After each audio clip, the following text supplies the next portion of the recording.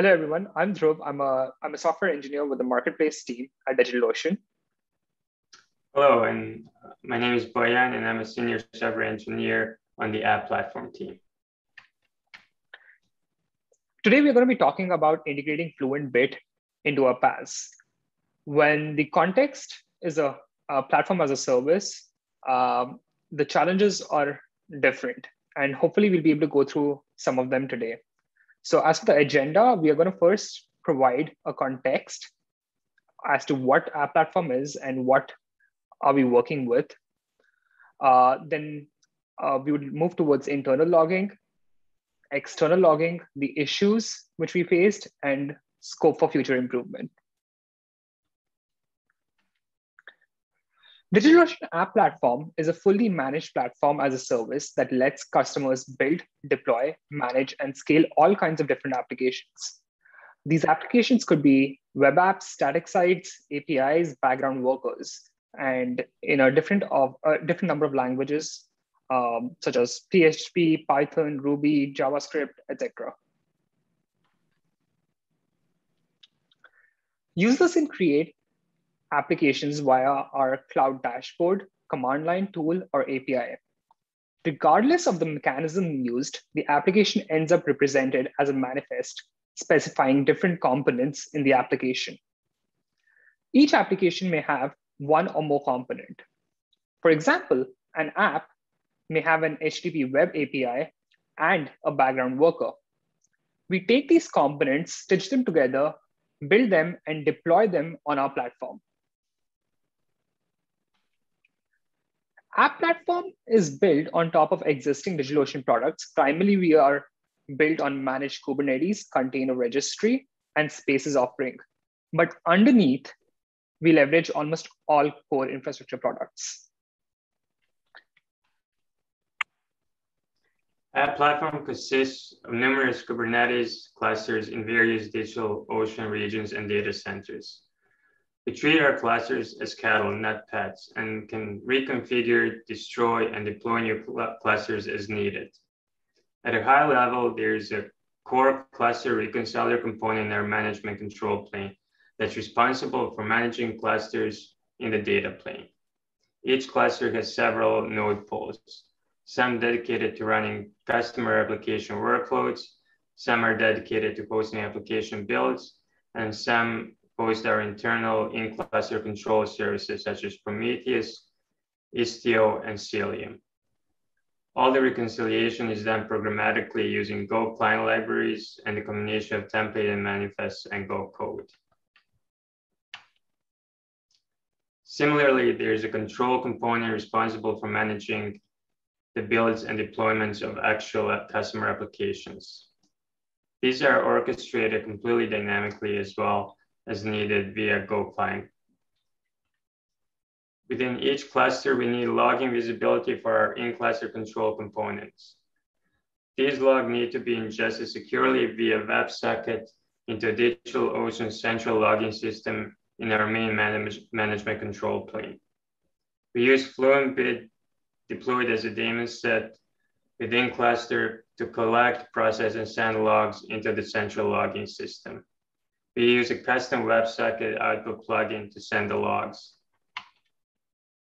And this is an example of our custom WebSocket plugin configuration looks like. We have options to specify the endpoint and any additional headers, for example, the authorization bearer token. While we just covered internal logging, a different use case is where we want to send actual customer application logs to other logging systems. We want to support sending logs using syslog or HTTP protocols. Applications run in a secure, isolated sandbox environment using the gvisor runtime. Fluent Bit pods that perform the actual log collection and processing also need to run in the sandbox environment.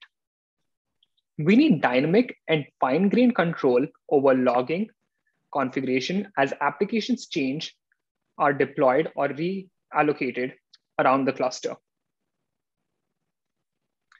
For security and performance purposes, we need to be able to throttle and dynamically disable logging for applications.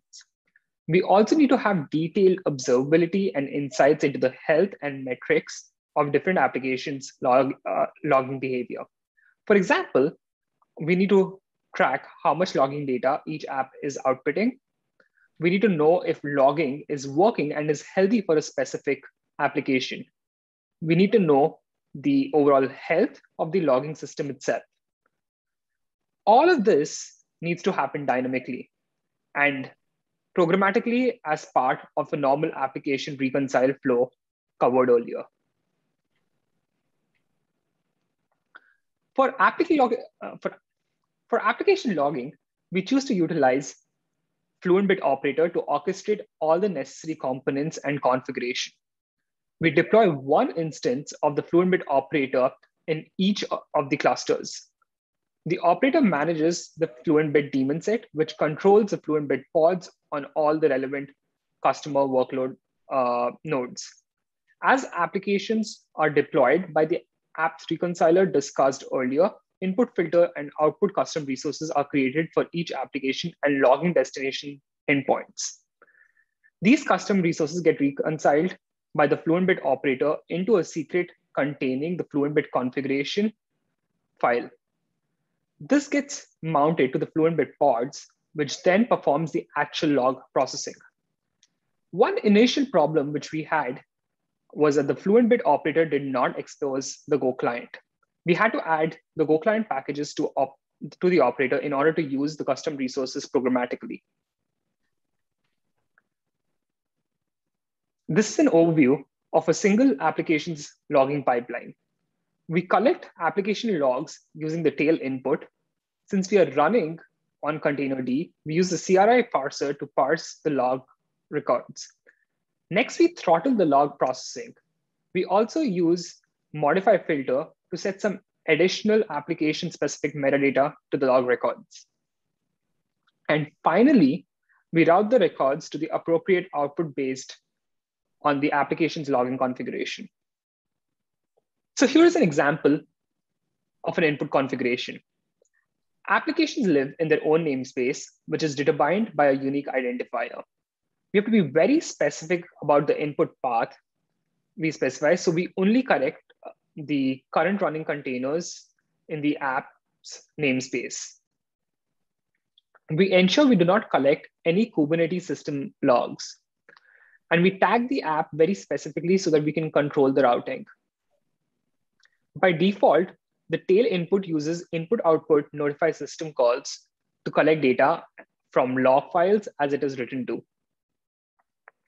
Because both the application pods and the Fluent Bit pods run in separate gvisor environments, the file system call restrictions enforced by gvisor make this type of log collection prohibitive and non-functional.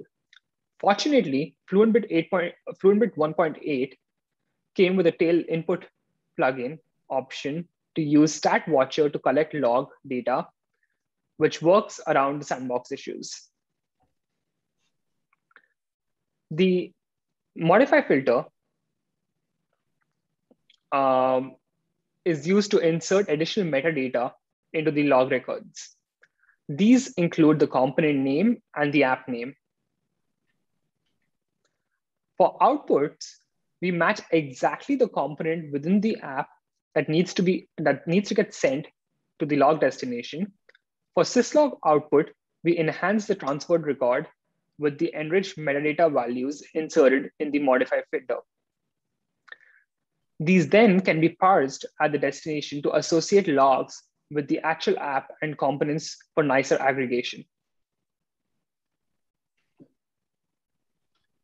For monitoring all of this, we have some specific needs for detailed metric collection in the log processing pipeline.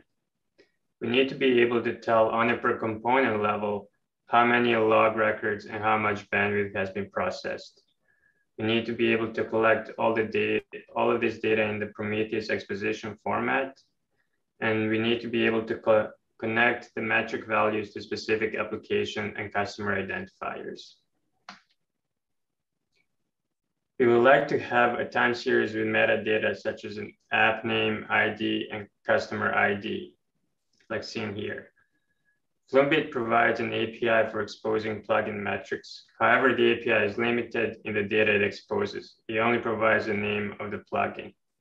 Furthermore, even when using an alias to uniquely identify plugins, the name exposed in the metrics API is truncated to 32 characters. Even UUIDs cannot fit nicely in the alias name.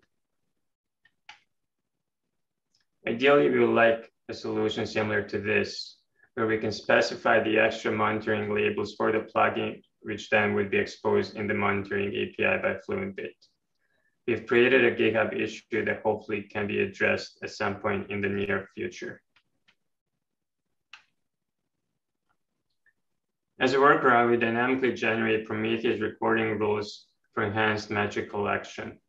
This enables us to add extra metadata to the ingested metrics as they're scraped from the Fluent Bit API.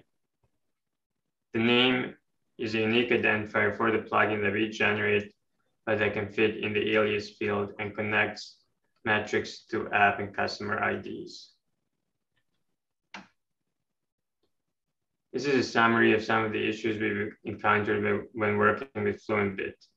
The tail input plugin did not work under gvisor, and we had to use the disable iNotify watcher option that only became available in 1.8. Dynamic configuration of Fluent Bit within Kubernetes is still cumbersome and requires some workarounds. Fluent Bit operator uses a custom process called Fluent Bit watcher that watches for the changes within the configuration file and restarts the actual Fluent Bit process when changes happen. The Fluent Bit watcher also uses input-output notify system calls, which do not work under gvisor in this context. So we had to add support for stat polling to Fluent Bit watcher component within the operator to enable dynamic configuration within gvisor. As mentioned earlier, Fluent Bit operator did not have Go client, and we had to add it as well.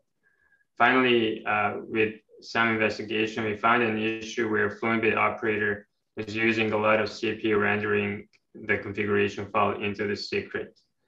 We had a fix for this and submitted a PR upstream. For some future work, we want to explore the native Fluent Bit WebSocket plugin introduced in 1.7 and see if that can fit our needs like our custom one.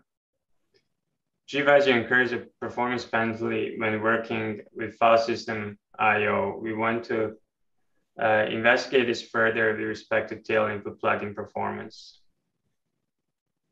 Additionally, we want to optimize the Fluent Bit operator. Fluent Bit operator stores a single config file for all the Fluent Bit daemon sets in a single Kubernetes secret. Data in Kubernetes secrets has 1 MB size limit, which can be problematic if we store large amounts of configuration data. One relatively easy improvement might be to use compression such as gzip to shrink the configuration file. Additionally, we can try to fix this with some more work and to split the config files as they grow and rejoin them when they're read by Fluent Bit pods. Finally, we would like to solve the metrics metadata relabeling issue that we mentioned earlier for our monitoring functionality. Thank you, and we can answer any questions.